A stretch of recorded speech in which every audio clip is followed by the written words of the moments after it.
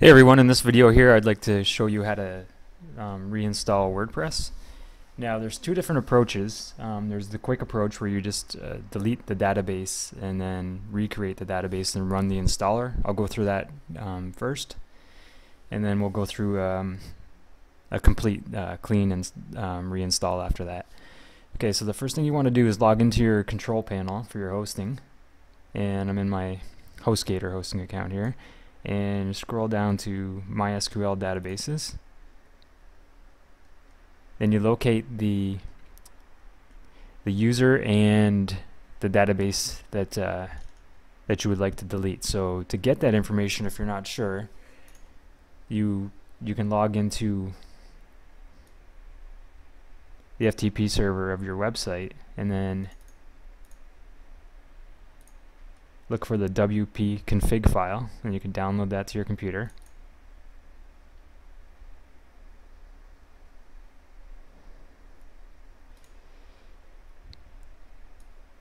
And then open that file, because that's where the information will be stored, so you can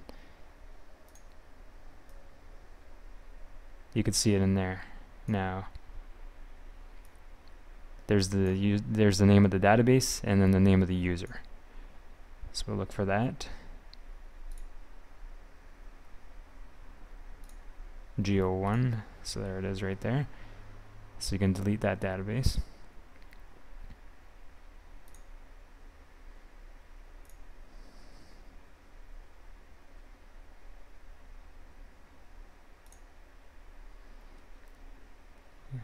And then here's the list of users, so you can delete that user as well.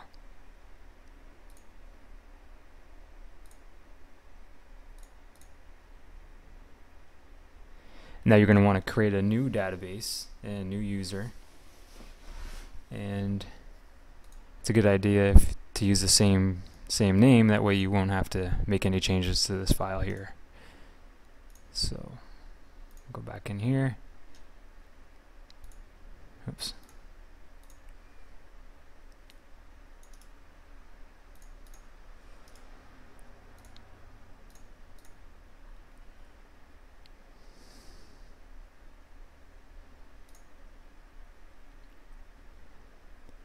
I'm going to create a user of the same name, and we'll give it the same password.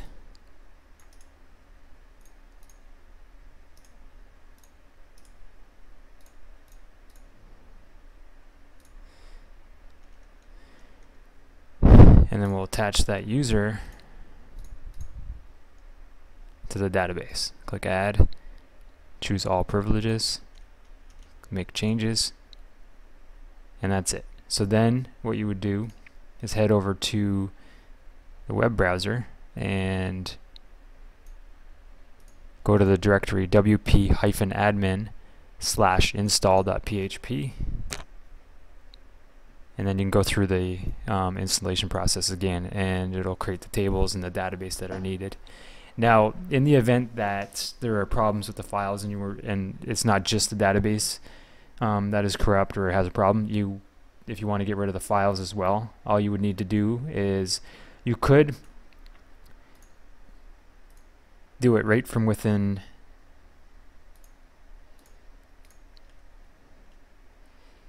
the control panel here. You just have to go to File Manager and locate the directory that you want to work with. You can click Select All and Delete, and then just put the files back in there and make sure you get the information out of the WP config file here.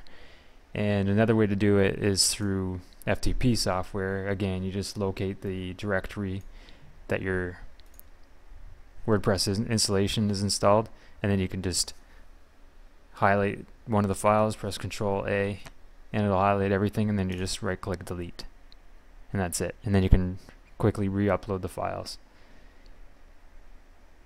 and that's it.